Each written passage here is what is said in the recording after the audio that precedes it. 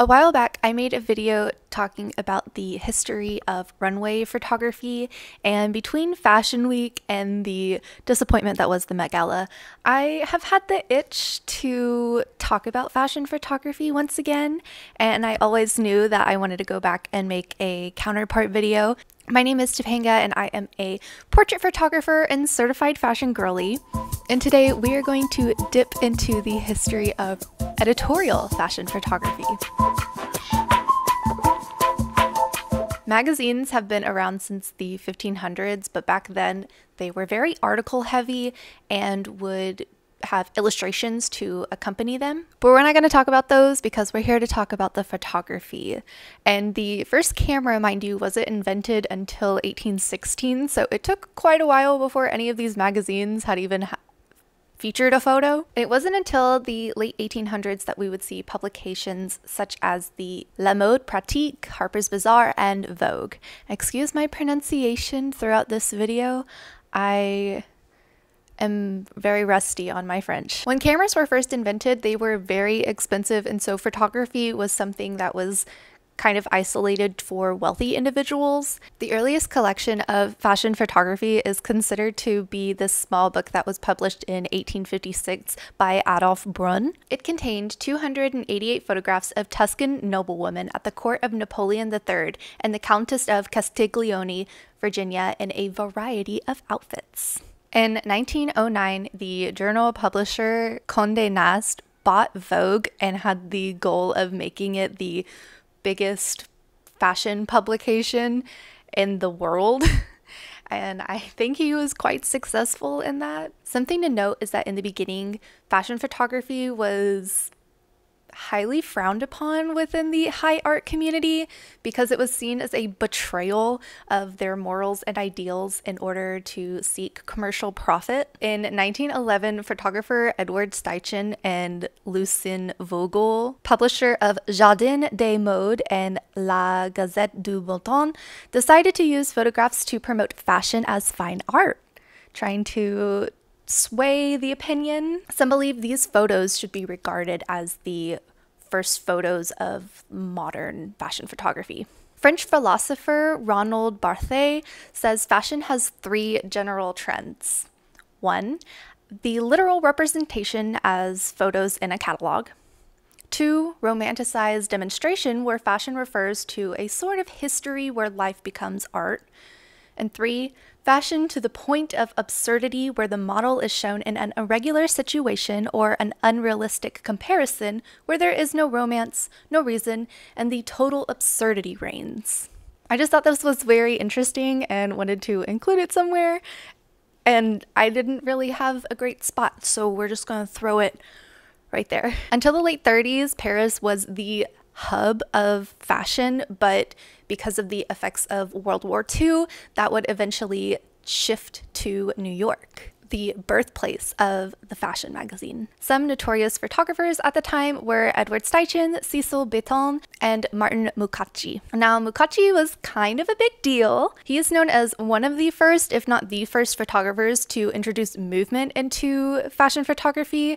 In the beginning, fashion photography was very stiff and posed in a way that was very traditional and kind of boring. And he encouraged his models to constantly be moving, which is a technique that is used in modern fashion photography. If you ever watch people working on catalogs or editorial work for fashion brands, then you'll notice that the models are very active. They interact with their clothing a lot. They are constantly moving. So Mucacci is who we can thank for those techniques of today. Mucacci started as a sports and travel photographer, and it would be this background that heavily influenced his fashion work to have that movement aspect to it. His style is known for being dynamic and spontaneous. He preferred to work on location versus having models in the studio, and he would highly encourage his models to constantly be moving during their photo sessions, and has even gone on record saying, "Never pose your subjects, let them move about naturally. Don't let the girl stop to put her hair to rights." In 1932, the cover of Vogue was a colored photograph, and from then on, the publication was exclusively dedicated to photography. Harper's Bazaar would follow suit, and throughout the 20s and 30s, these two publications would really set the standard and reign supreme within the fashion industry. One prominent photographer who worked for Vogue and Harper's Bazaar was Richard Avedon. He started to work as freelance for Harper's Bazaar at 22, and after being denied studio access, he decided to take his models to go shoot on location using locations such as nightclubs, the beach, and the circus even. He would then go to work for Vogue after quitting Harper's Bazaar in 1965 because he received some backlash for working with POC models, and he worked for Vogue until 1992. Avedon's style is described as being surreal and provocative. Known for its harsh black and white contrast, its raw emotion, and a minimalist approach in order to emphasize the model. He even describes his own work as, "My photographs don't go below the surface. I have great faith in the surfaces. A good one is full of clues." In the 1970s, there were a lot of social changes, and feminism in particular caused a shift in the fashion industry and the way that women were being represented. Women photographers at the time, such as Sarah Moon, Deborah Turbeville, and Eve Arnold, brought fresh perspectives to fashion magazines. And all these women are very talented. I highly recommend going and looking at their work. But while doing research, one that really stood out to me and just spoke to me was Sarah Moon. So I want to go in and tell you about her style. So Sarah Moon was known for her ethereal and painterly work. It's absolutely gorgeous. It's full of jewel tones, romantic features, and magical imagery. She says, "For me, photography is pure fiction. I don't believe that I'm making something, an echo of the world maybe." She worked exclusively with Barbara Holonicki of the London clothing brand Biba, and later with French label Cheryl. She also produced works for Vogue, Comme des Garçons, Chanel, and Dior. In 1972, she became the first woman to photograph the Pirelli calendar, which was something that I did not know about until doing this research, so I might do a video about that in the future. But for now, all you need to know is that it's kind of a big deal. It's a calendar that's been around for a long time and features different photographers. Yeah, the recession in the United States during the 70s, in combination with the rise of jeans, really changed the fashion industry. There was a lot more emphasis on ready-to-wear fashion styles, and by the 80s, rampant consumerism just made fashion into the worldwide industry that it is today. They were seeing marketing companies, TV commercials, supermodels like Cindy Crawford, Christy Turlington, and Naomi Campbell.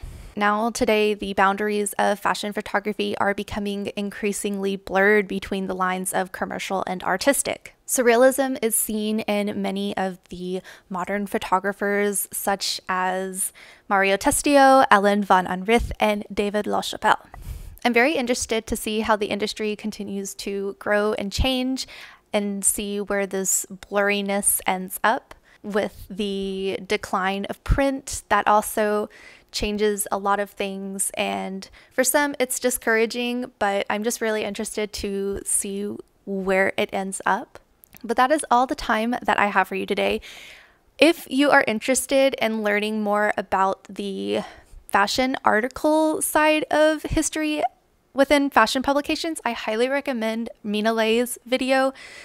She goes into so much more research than I could ever. But if you would like to see more, let me know what you would like me to cover down in the comments below. And if you would like to see more of my pretty face, go ahead and subscribe, leave a like, all that good YouTube jazz, and I will see you next time. Bye!